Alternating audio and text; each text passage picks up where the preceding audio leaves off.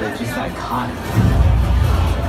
I would argue it's one of the most recognizable designs in all of cinema.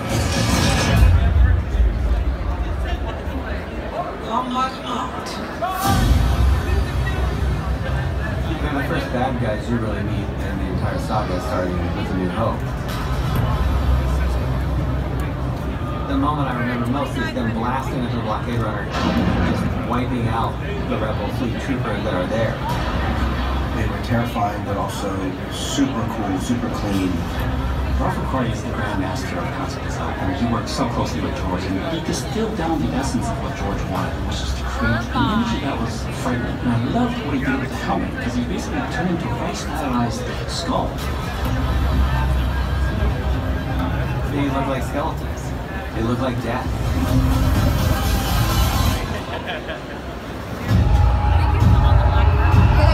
Yeah, but you're kind of when Ralph had designed the Stormtrooper, he was thinking that this would be a zero-G outfit that you could take out in space. And we never really saw that until we saw the TIE Pilot. Meaning that the front two post connections were actually used. And so you actually started to connect all those design elements to realize that, oh, the Stormtroopers actually had multiple purposes.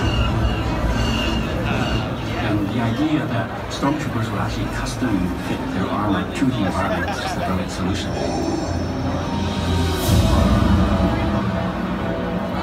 The Scout Troopers from Return of the Jedi had to be more flexible and more mobile to climb around these environments. So it would make sense that there was more soft material. The Hiker Scouts don't wear camouflage. They should, but they don't.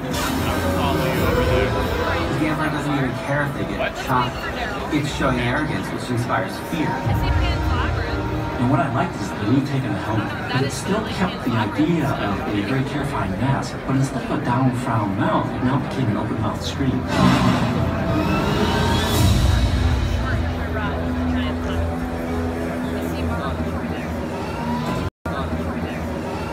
Rogue One was unique in the sense that it was going to interpret the imagery of the original trilogy.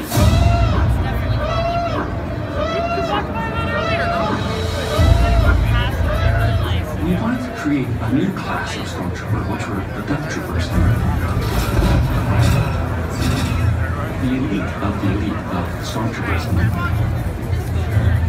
Tall and lean and powerful and fast. And some of that power was in the proportions, but it was also in the details. Like, for instance, we took the cheekbones and made them longer, so they almost look like fangs. We were exploring some other ideas for creating Stormtroopers specific to different environments.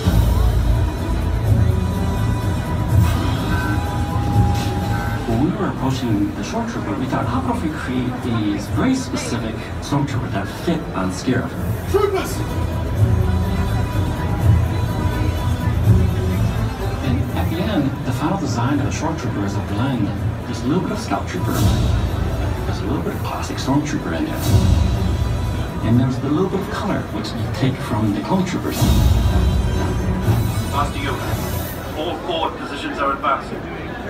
describing what they're showing clips in the movie. It's like this is the clone troopers. George wanted to connect the Jango Fett Mandalorian helmet with the classic Stormtrooper design. The Clone Trooper was actually going to be the bridge between the two. And what George and I tried to do with Clone Wars was bring a sense of individuality to these Clone Troopers. They started painting our armor uniquely, and they started to take on different attitudes and personalities. When the Empire takes over, then you take that wash of color and icons and logos on the helmet, so you completely strip it away. Without the classic Stormtrooper. Working on Rebels, we had the classic Stormtrooper.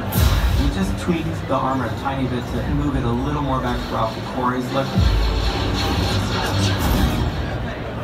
Trying to honor it and tell the story in a classic sense.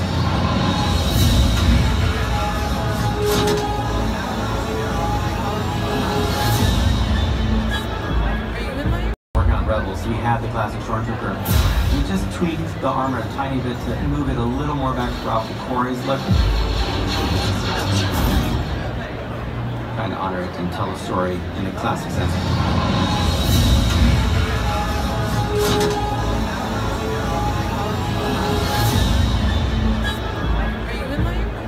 The design for the first order an interesting challenge. The idea was to ask, how do you take the spirit of what the Stormtrooper was and feel like there was an evolution within the timeline of the world? And if you think about it, the clone troopers were, let's say, in our timeline, 1920s and 1930s design. The classic troopers were probably 1970s. And so the First Order then perhaps could be contemporary. First Order troopers have new upgraded materials. Aesthetically, we also wanted a little bit more streamlined. FN-297. Submit your blaster for inspection. Yes, Captain. Captain Phasma is one of my favorite designs.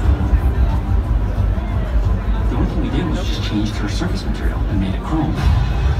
They put the helmets on me, and I looked in the mirror. I think I just giggled quite a lot. It was great that they had not feminized the armor. She can be in this position and be female.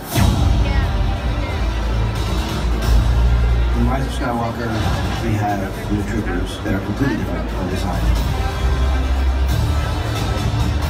The materials, the color, the lines, there was something about the aesthetic of it that just felt absolutely right. I cannot wait for people to see the work they're doing.